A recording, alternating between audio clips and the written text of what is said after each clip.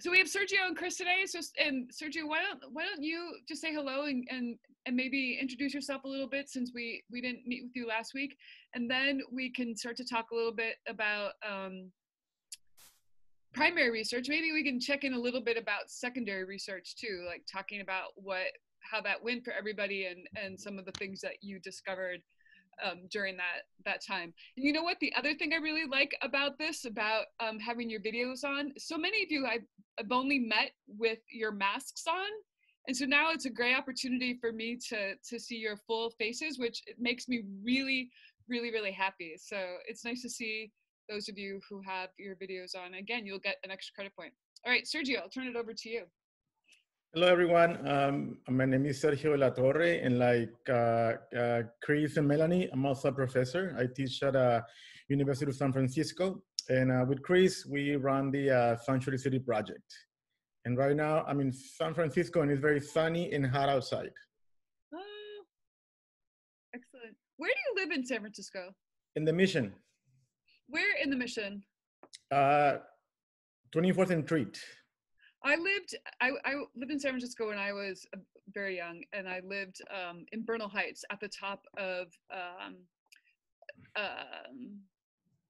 whatever that hill, can't remember the name of that street. The bus went up it.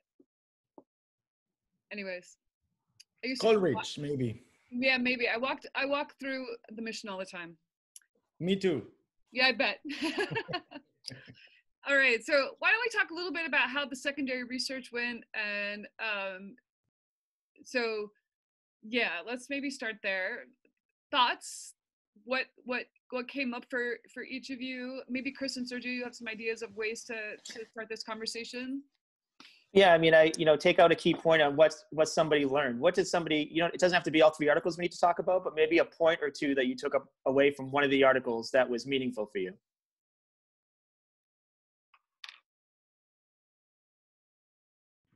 It can be a question, about the article. It can be a comment, or agree or disagree with the article. Just one phrase, one sentence, one word would help.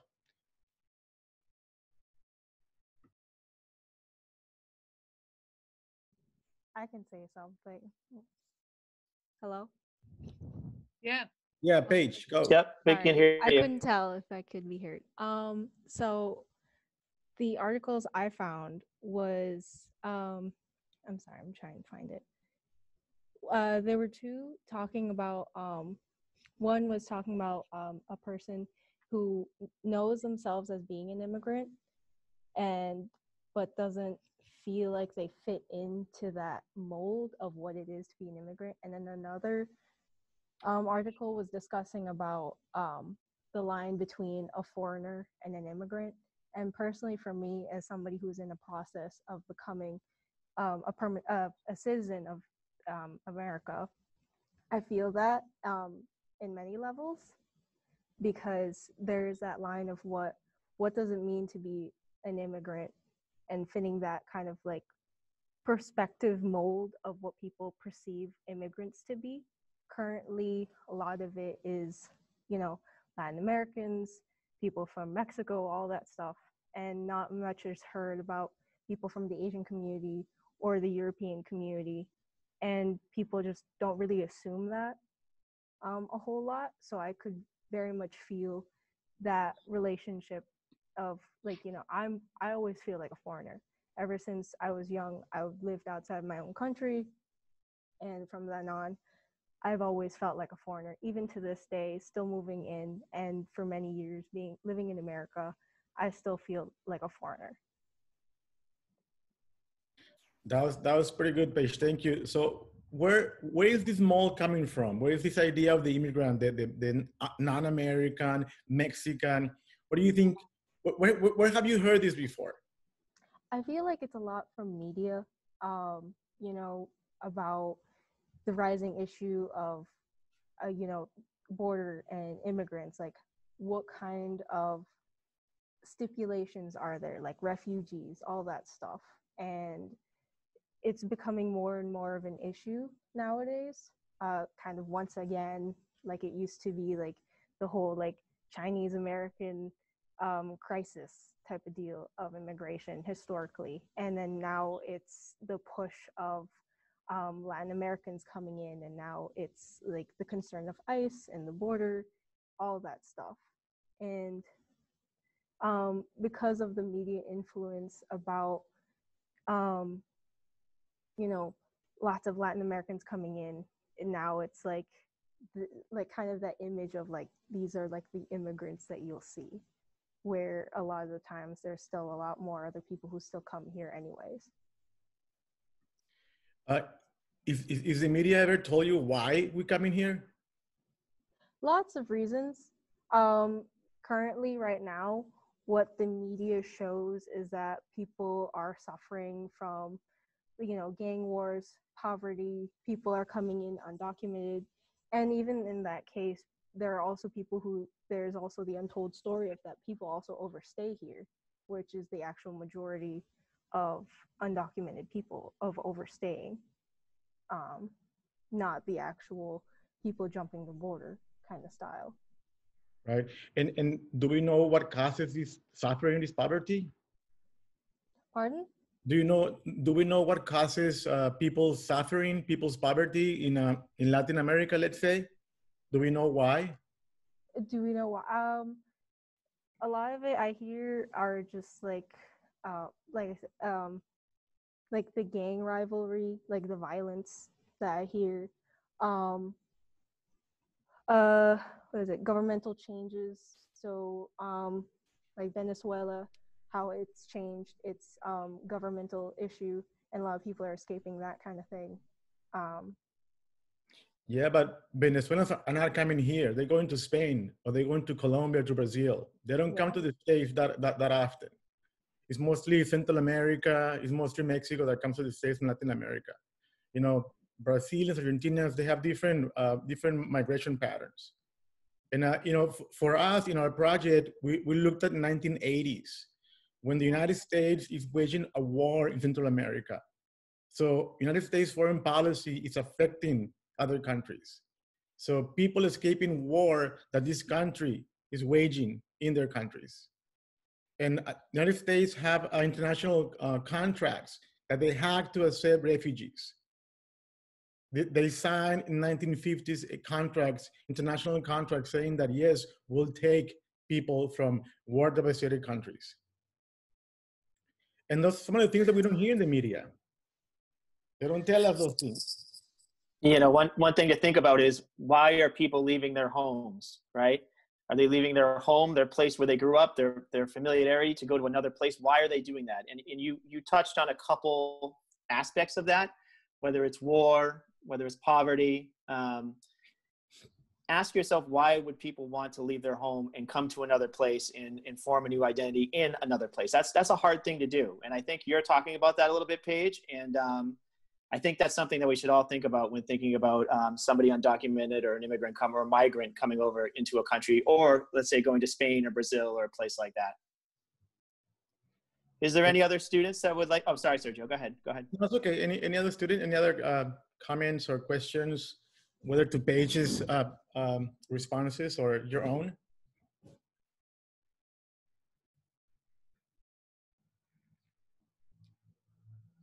Sean, you talking or? No, I wasn't, sorry. Okay. And you know, if you're gonna go further, if you want to understand why the British came here in the 1600s, right? And then the Irish, and then the Polish, and then the Italians, and then the Japanese, you know, there's this massive amount of migration happening in this country since the 1600s. And now the idea of the project is that if you're not a native of this country, your family has a history of migration.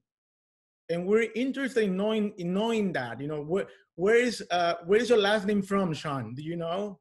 Or Jack, where's your last name from? Bezeris, Susie? Mine's from Greece. There you go.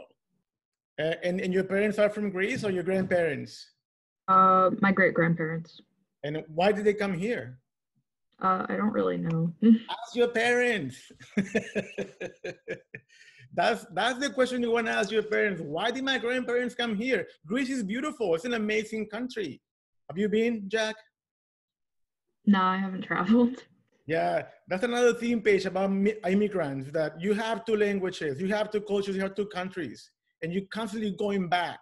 When you stop going back, then you forget about your migration status. When you start speaking the language, you forgot about your, country of birth. Sean, where is your last name from? As far as I know, it's French. There you go. But there was an alteration of it, and the version that I have actually came from Norway and then changed its spelling when it got to France. Yep. And who came from France? Your parents? I don't know, if I'm being honest. I don't know much about my heritage in that sense. That's your homework. Ask your parents.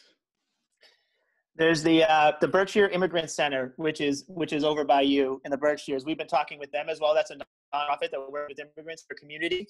And there's a fairly large French population, immigrant population that they work with specifically here as well. So that is here, Sean.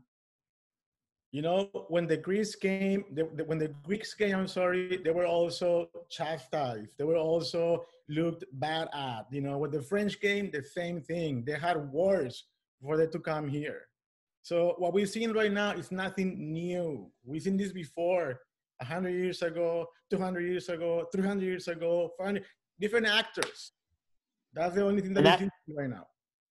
And that directly reflects, when did you forget you were an immigrant? That's the question we're asking. And for me, my last name's Treggiari. That's Northern Italian. My grandparents came here. And the Irish side is O'Donoghue in O'Hernan.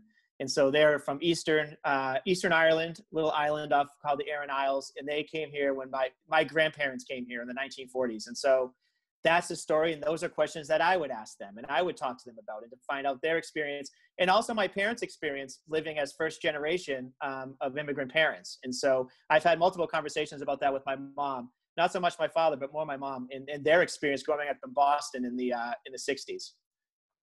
Does that make sense to everybody? He's double Catholic. No, I'm Polish and Slovak, and being Catholic, my family is very, very Catholic, and that was a huge part of growing up and what my grandparents brought from Poland and Slovakia, and having those conversations, like, you know, they're conversations, right? They're learning about my history, but in many ways, they are those kinds of interviews that we're looking for. This is primary research, having those conversations with our families of trying to understand who we are through understanding where they came from. One of the stories that my mom tells me about her mom, my grandma was actually born here. And then she lived here for like the first 10 years of her life. And then she went back to Slovakia and she hated it. And the number one thing she hated was that they didn't have toilets in the house. And all she wanted to do was to come back to the United States so that she could have a toilet and running water in the house. She felt like it was just old. It was backwards in Slovakia that there was more opportunity here, and she didn't care what the opportunity was. And she ended up coming back and working as a maid for a while before she met my grandfather.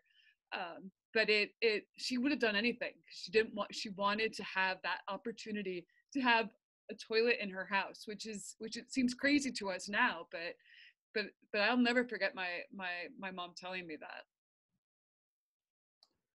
That's a crazy story. Did anybody read any more in the articles about how immigration might be hard for people to come in these days? Maybe some policy or something that the government has done to stifle immigration or migrants? Anna, are you talking? No? Oh, I thought you were saying something. What's your last name? My last name is Sheehy. Sheehy from where? I am pretty sure it's Irish. Uh-huh. But I'm not totally sure. And who came here? Your parents or your grandparents? I have no idea. That's one of the things that I actually did or looked at, sort of, is that sort of erasure of where you came from, really. I grew up not religious, not thinking about where my heritage or anything. and I had to like try and figure that out later.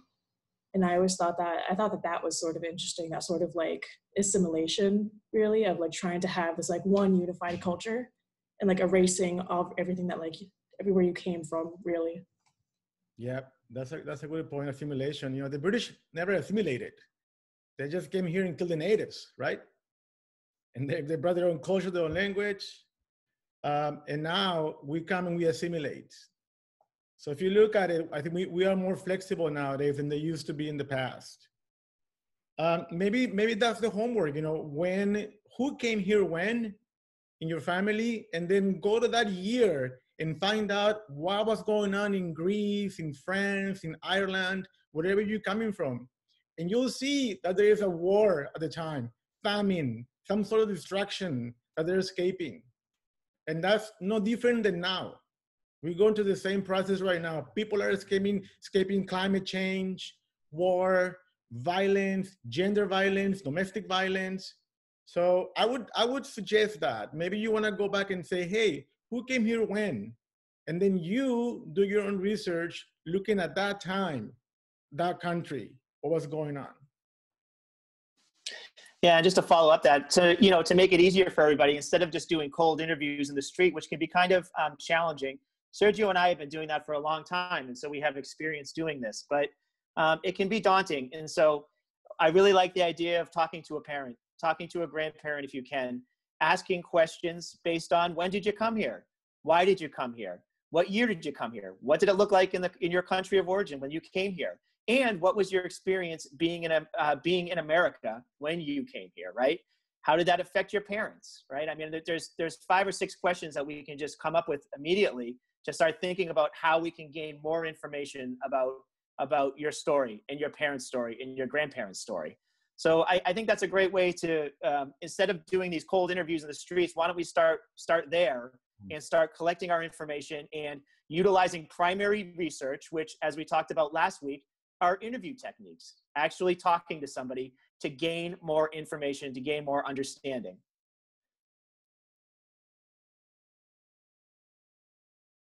So wait, good question. Why do we do this? Sergio, why do we do this? Why do we talk to people and read and do research and interview people? And what's the process behind it?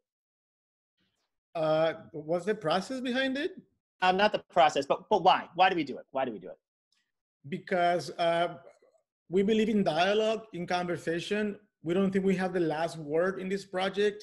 So we understand that this huge amount of responses that we would like to listen to and shape the project in that form. And I believe we're constantly learning too, are we not? We're learning from our participants and the people that give us these stories and give us these experiences. In that learning that we do, these stories that we collect and these responses that we collect turn into our artwork. They literally turn into these posters that we can then give out to people, share with the public, put up in community, and share these stories and experiences, and hopefully start a larger dialogue of what's happening with immigration, not only now, but as we've been talking about since the beginning of the US, since when the British came here to the United States, right, to this country. So that's why we utilize primary and secondary research in our art practice. It literally feeds what we make as artists. And we're becoming very famous. So better do your homework right now. I'm not kidding. Chris, tell him how famous we are very famous. Is there someone who feels as though I don't know if I could trace my family back to another country? Or they have a question about that or want to talk about that? Yes, Sean, go. So basically, like, to my understanding, I have heritage from almost every European country, so I wouldn't even know where to start. And the weird part is I don't have like a recent family member that didn't live in the US. It was definitely a far back transition, and I have no idea when it happened, so I wouldn't know how to track it down. Yeah, you know, that's a very good point. There's always one uncle in your family that knows. that uncle that was always taking photos in parties and whatnot, he knows. Or that aunt that was archiving photographs, she knows. There's someone in your family that knows exactly when you came here, or not you, but your ancestors. And that last European country, people's friends, they know exactly who came here. So I would ask your parents, who do you think knows our history? And this idea that you are from all over Europe, yeah, right. But there's one country that your ancestors came from to America, all right? Not in Europe. Once they were in Europe, the last country before they came to America. What country was that? Start with your parents, Sean. Yeah, ask your parents. And honestly, one aunt, one uncle, they were doing something, archiving information, because we all have that uncle. We all got that aunt, that are archiving photographs and letters and, tracing family tree and stuff like that. You'll find them. Alexis, did you talk? Do you have any questions?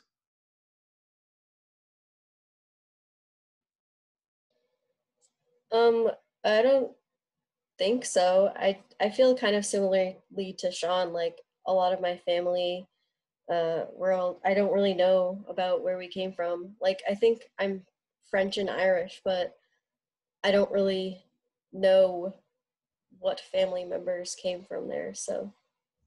And would you like to know? Yeah, I mean, I'm curious. I've kind of asked my parents, but they don't really know either. So I don't know. Well, what you could do is I would suggest talking to your parents again, and then maybe, as Sergio was saying, maybe there's somebody that your parents could, connect you with, maybe give you a phone number too, who might have some of that information, because, I really think it's there. I mean, I think you'll be able to dig and find it a bit. It just might take a little work beyond your parents to find it, but ask them. Maybe it's one of their, maybe even a grandparent, right? You could talk to your grandparents that if they're still alive, which is fine. So maybe it's an aunt or an uncle or somebody. So see, dig a little deeper with the parents, okay? And just start there and see what they say. Okay. I know for me, it was one of my aunts who, my mother's eldest sister was the one who knew a lot of the stories, and she was the one that was writing things down. And so I had to ask her. And even if there's not a lot of stories being shared with you necessarily about the experience, I mean, even if you can just find out where that came from, where that migration came from, then you can start looking into, well, why did somebody leave, let's say France, for example, or why did somebody else leave Ireland, right? In Ireland, there was a huge potato famine. There was starvation happening, and that's why my grandparents left. And so you can just at least get my grandparents or my great-grandparents came from here. And then you can start thinking about, well, why did they leave to come here, and what was their experience like there? You can do research, you can do secondary research on that completely. So.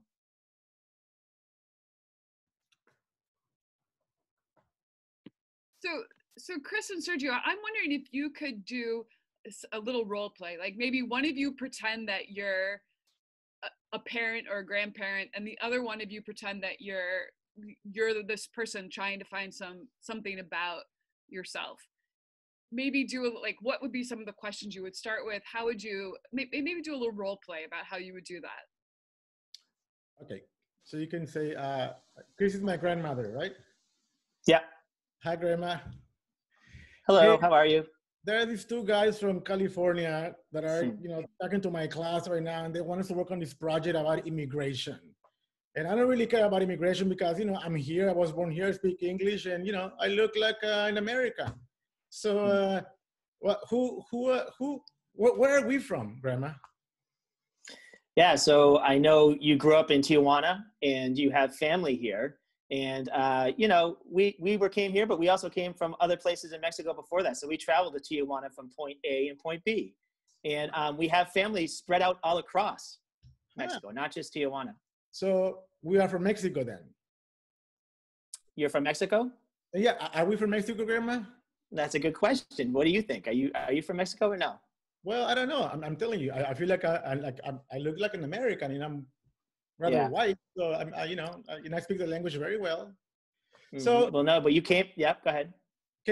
why did we come here? Well, I'm still here, but why did you come here? Why You're did you go to the dude. US? You're my grandma. We came from Tijuana for a better place, right? So we needed to move. We came back from a location that we did not feel safe in, and we went to Tijuana. We went to the border, so we could also have opportunity in the US to work in the US and then to come back home to Tijuana. So we were crossing the border, going back for work. And that was one of the reasons why. There you go. That's an example. Yeah. What other questions would you ask? Then you could start to dig into, well, what other regions in Mexico were my family from, right? Why did some of the family decide to move from there to go over to Tijuana, right? What other questions? And if you look at Mexico, Mexico has a very similar migration patterns like the United States, right? Europeans came over, killed the natives, brought a new language and new culture. And the migration kept happening from Europe. So Germans in Mexico, Irish in Mexico, not so many British because they were in the States, but Spanish for sure, Italians, a lot of them, so there's kind of like very similar, a lot of Middle Eastern migration as well. So you can say like, Sean, I'm from all over the place, I'm not just Mexican because my grandparents and my great-grandparents came from, maybe Lebanon, maybe Spain, maybe France. So all this confusion, right? But I know that I came from one particular place, which is Mexico. And I came looking for a better opportunity. I'm the first one that left my family. Now, if I were talking to my grandparents, which I did before they passed, they both passed away. So I get a lot of my information through my mom and through my, as Sergio mentioned, through my uncle, who really studied this, actually. My uncle took great interest in our family history. We're off a little island called the Aran Isles. It's off the east coast of Galway. And my family came because of the potato famine, but they didn't come all together. My grandmother came first. She came by herself when I want to say she was about 16 years old, and came over to the Boston area. She came through New York and moved to Boston. And then family members from there started coming after she successfully migrated over to the US. We're talking the 40s. My grandfather came over a little after they met and then had a family producing my mom. But the family left because of famine, and they kind of scattered. Some were in Boston. I had a couple of relatives in New York. For different reasons, they did this. But my uncle charted that family tree for us and charted the migration path and charted the reasons why. And he would be a great resource on who I would want to talk to learn something about. My mom could tell me the stories, but she would refer me to him. And so that's what I would do if I were doing this project. A question I wonder about, and this came up when I was doing a little bit of my own research, is the things that people bring with them. What is important enough to come with someone, and what mementos do you search out once you're here to kind of keep you linked to where your country of origin? And for my family, a lot of it was religious items and rosaries and crosses, but also watches. Watches were something that you can easily put onto your person and carry with you. And that became that's something I'm really interested in is how do we keep our heritage, or how did our grandparents, how did our great grandparents kind of keep that connection? Was it important to them? Or, like Anna was talking about, was it important to not remember anything? Was it important to try to erase that? And I think that's an important part of the what you discover as well is where you're from and why you remember it, and where you're from and why you try to forget it. I think both of those things are important to find out in this process. Yeah, that's a good point, Melanie. Also, sometimes when you leave a place, you cannot go back, right? Because you are seen as a traitor. You left that country, you migrated, so you no longer belong here. And some people, try to forget that, of course. And then if you left because of war or violence, then you don't want to go back at all or remember yourself. So there's not one migrant experience, right? There's many experiences. And that's why we're doing this project to archive many experiences. Yeah, just to bring it back to another example, my grandmother, she came here and she wanted to assimilate. And so both my grandmother and grandfather, they both spoke Gaelic, but we never heard them speaking Gaelic once. my mom does not speak Gaelic. Her sisters and brothers do not speak Gaelic. They didn't pass down the language. And, you know, there were artifacts that my grandmother collected that we got to see that were, you know, Irish in nature or Irish collectibles for her. But I think assimilation was very big for my grandmother and my grandfather, trying to make it in the US and trying to, in their eyes, have a better life. My grandmother didn't go back to Ireland until right before she died. She died in her 60s. She died when she was young. But she went back right before. And then, you know, from my mom's experience, it was just a different world for her. She felt lost. She came back. And then, unfortunately, right after, she ended up dying of breast cancer. But my mom shared experiences with me about that, going back and feeling like an outsider and feeling as though I don't know where my home is anymore, you know? Why do you think it's important for us now, you know, for all of us in this room together, to understand where we came from? Why is it important, or to understand how we are a legacy of immigration? Why is it important? I think it is important because there is this rather crazy time we live in right now that is increasingly violent against difference.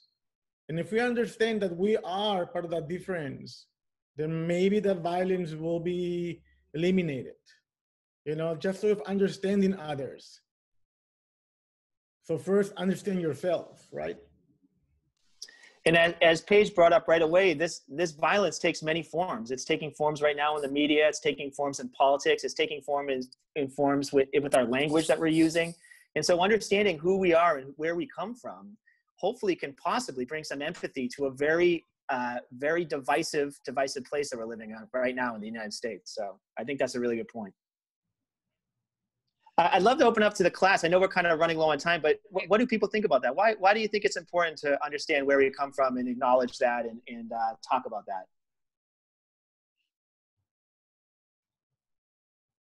Or is it not important to you? Jack, yes. I feel like it's kind of important because of kind of what you were saying, Sergio, is like, it's like passing judgment, because we're kind of like, a lot of people tend to judge immigrants coming into the country now, but don't kind of acknowledge that their family was in similar situations, and don't acknowledge that that's where they came from as well when they pass that judgment. Thank you. Yeah. Thank you, Jack. Anybody? Ian, what are you doing there? Ian, how are you? What do you think? I personally think that it's really important.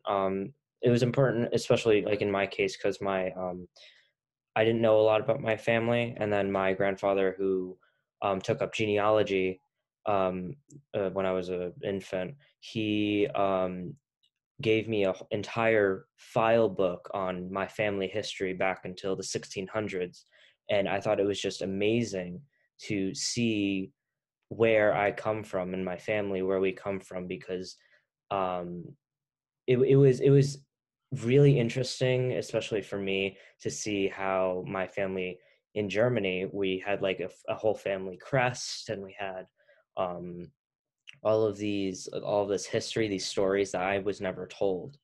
And he found that, and it made me feel more whole, I guess, to know where I come from. Where did your family move to when they came from, did they come from Germany to the US? Yeah, they came from Germany. And did they come to Massachusetts, or? I think they moved to New York. I think it was New York.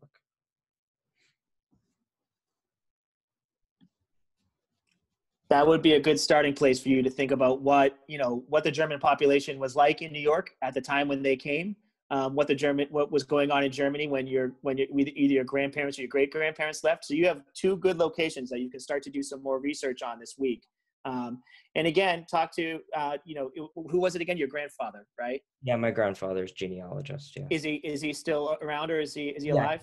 Mm-hmm. So maybe it'd be great just to give him a call and check in with him and just ask a couple of specific questions that you have based off what you've learned through the scrapbook that he gave you. I think that'd be great. Thank you, Ian. Anybody else? Ryan, are you there? Ryan Powers, are you there? I am here. Could you repeat what you asked? I kind of forgot it. What? why do you think it's important or not to understand where you come from? I think it's super important to know where you come from, because I couldn't help feeling the last time or when I visited Ireland, that like when I came back, that I was like, you know, I'm not American. Like we're all kind of just transplanted here. So I feel like getting to know our own history will help not only like, you know, us in the future, like becoming people, but you know, like also talking to other people, figuring out where they're from and trying to make connections, like making similarities between each other when, you know, everybody in this world right now is quote unquote so different. You know, we need to find similarities with each other to. Right. Thank you, Ryan. Anybody else? You know, I know we had talked about doing these breakout rooms, but I think a better thing at this point maybe is talking about how does this relate to art? Yeah. Good question. How does it relate to art? So what we're doing right now is exactly what Sergio and I do when we try to put, when we've been putting together Sanctuary City Project. So as I told you about last week, it started off with a lot of secondary research. We spent a year doing secondary research with a team of artists, just like yourselves, reading, you know, periodicals, magazines, talking with think tanks, looking at think tank websites, Pew Research Center, things like that. And from there, we started doing primary research, which what you're doing now. We started asking for people for their stories. We remember those sheets I showed you last week? Last week they had questions on them. You know, what would you tell an immigrant? Do you know anybody been deported? Have you seen an ICE raid?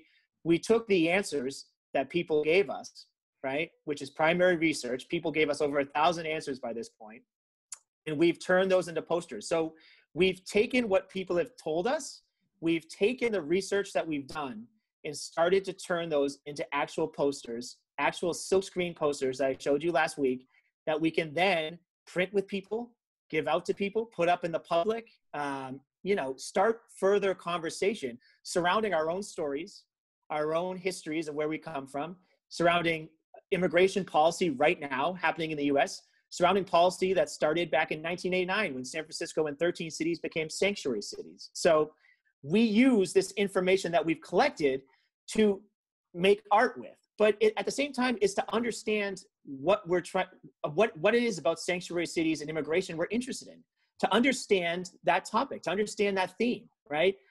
Going in, we had a certain understanding of immigration policy, but through the research and through talking with people and talking with nonprofits, we're not experts, but we've learned quite a bit. We are pretty knowledgeable regarding immigration policy and sanctuary city policy and people's experiences of that in not only in the US, but in other countries as well. So utilizing primary and secondary research allows you to have a better understanding of information and subject matter that you want to talk about in your art projects, right? Does that make sense?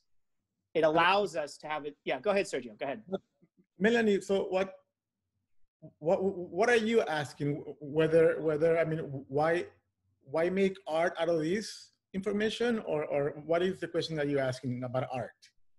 I think that's another good question is why the why, like why do this? Why even make art out of this? Like what is the end goal? But even like I think so when you're starting to, I think as a student of art, you're so used to kind of like art is self-expression. It's this thing of getting my feelings down on paper, or it might be drawing something from observation. This role of like really diving into these articles and doing very formal research and talking to people, taking that and making that into something, I think is really a new thing for a lot of people. Like you don't see art being made that way very often.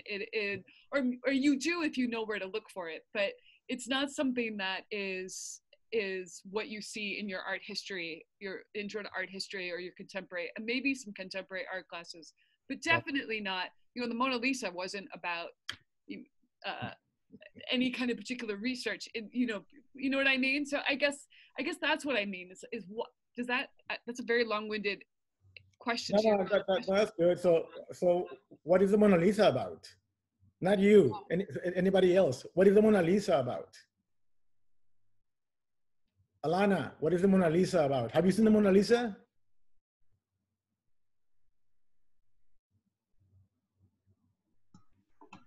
Have you seen the Mona Lisa? Yeah, I actually have. Where? Where did you see her? In France. And before that, did you see her before that, somewhere else? Yeah. Where? Like in the Cracker Jacks bags or your cereal bags or your milk carton? Like online or like in school. And when you see her at the Louvre, what did you think? At the actual Louvre, it was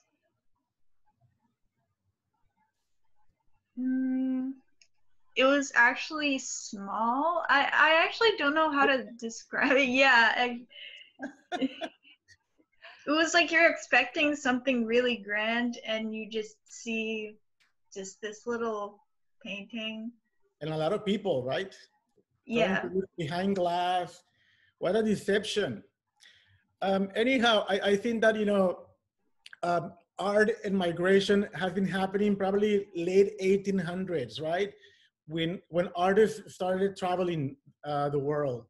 So, all the modernists traveled the world. And, when Trump was elected, the MoMA or the Met, I forgot, they removed works of art done by immigrants. So Chagall, Picasso, Matisse, Miro, all the modernists were removed from the galleries. So you go to the museum and you wouldn't see art because it was done by immigrants. And yes, they didn't have the same kind of like research behind the projects, but they were talking about their own experiences as in this case, exiles, because they were intellectuals, they were not escaping war, they were just pretty much like trying new trends and new histories in different countries. And if you study art history, the 1960s, a lot happened, not only in art, but in culture. Civil rights movement, LGBTQI, all these movements are happening. So people of color, women, LGBTQI. So there's new forms of expression. So what we did during that time is kind of like revise our history done by Europeans, mostly white male Europeans. So that's why we do research, because we have to deconstruct all the lies they told us. Art is language. Mona Lisa is language. Mona Lisa went to your house before you went to see her at the Louvre, and she told you something. I have no idea what she told you, but what she told me, I cannot tell you. There's a secret between Mona Lisa and I. But art is language. So we have to right now understand that language and use it to express, our times, ourselves. That's why I see this form of art being important, Melanie. Research is important, and not everyone works like we do. But for us, it's important to understand what has happened, to understand what is happening right now.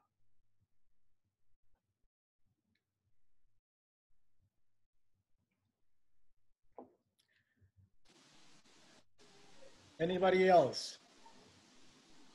Any more Mona Lisas? Melanie, was there anything else we wanted to cover? I think we got from your email the questions. Yeah, I would open it up to students. Do you have a sense of what primary research is at this point? Yes. And do you have a sense of what secondary research is? I'm sure you have no idea what you're supposed to do for homework because I have not created that assignment. I wanted to wait to see what happened today. But essentially what you are going to be doing is interviewing someone in your family. I'm going to say 2 people in your family. And it can be a parent, a grandparent, aunt, uncle, cousin, whatever. And you want to find out and understand when your family came here, why they came here, what was happening in their country of origin, where they came to here, and sort of what was happening here and what kind of community they came into. And then I think each of you may have other questions you want to supplement based on some of the research you've done already, or that might come up. For example, like for me, I'm very interested in artifacts. What were what were the things that my family brought with them and why. There might be other things that come up for you, but that's going to be roughly what your next step is. So I guess my questions are, do you have questions about primary research? Do you have questions about secondary research? I'm going to see you all in a few minutes so we can ask those more if more come up. But right now, while we have Chris and Sergio, what questions, if any, do you have?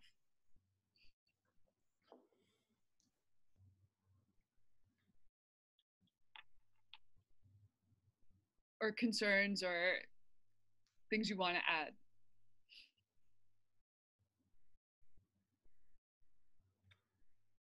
Are we all artists here? Are we majoring in art in this class? No? Yes? Yes? Yes? Alana, what are you studying? What's your major?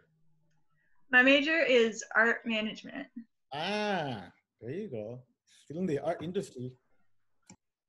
Okay. And do we study art history or no? Are you taking art history classes? Yeah. Yeah. What about the rest? Yes? No? Yes? Okay. Some may have not taken their art history classes yet. So art majors need to take four art history classes. Arts management needs to take 1 or 2. Got it. I think we have a couple of other majors. The music major. I can't remember. Okay. A couple of other arts management majors. One thing I did want to add, Melanie and Sergio, to doing some primary research is how you document this and how you record this, okay? So when we're having a conversation, it can be really hard to remember all of the details or all the important details that you might miss when you're just talking to somebody in a natural conversation.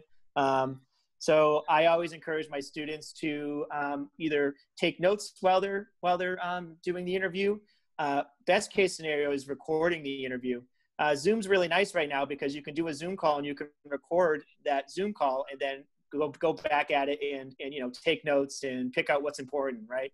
So try your hardest to record these interviews, whether it's with your phone, with Zoom, or just taking notes at the time. It will help you immensely when you're thinking about what the conversation you just had, a day later you're thinking about it, and then all of a sudden you forgot all this important information. So please try to record that.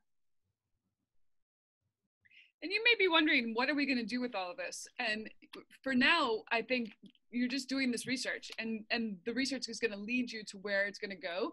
And so just keep that in the back of your mind, that this is actually a lot of what artists do, where they do this research, they have no clue as to where it's going to take them, but they're doing it and gathering that, and then the information will kind of lead you to the final place. What would you two add to that? Yeah, I mean, I think you're exactly right. Whenever I teach this to my students, and it's the students that are your all age, I mean, it's college students, I always say, just trust me, we're going on a journey here. The information is going to lead the project. Yeah. And that completely happened for Sanctuary City Project. I mean, Sergio, I want to tell them about, we did this research and then all of a sudden the information led the project. Yeah, work makes work in the arts. With Sanctuary City Project, we did this research, and from there became an installation or a show at a gallery in San Francisco that had the research displayed on the walls. It had a room with voices from City Hall meetings. It had video projections. It had information on census information for the city of San Francisco. So the research led what the project looked like for our first gallery installation. From there, the research has led us to do posters. We're now making posters and putting those out in the public and making billboards and making banners. But the research, both primary and secondary, the books and the magazines and talking to people have led the physical form of what you see, the actual fine arts project.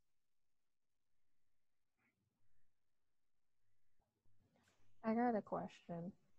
Yep. My in-laws, grandparents, they're both Polish, but they have very similar stories. I asked them pretty much right when I got married, like, oh, like, where's the family from? Like, do you know?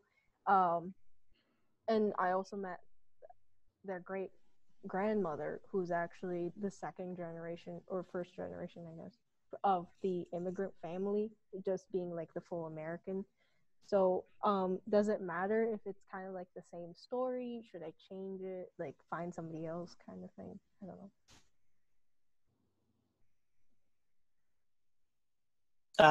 Yeah, I mean, I would encourage us to try to learn something new.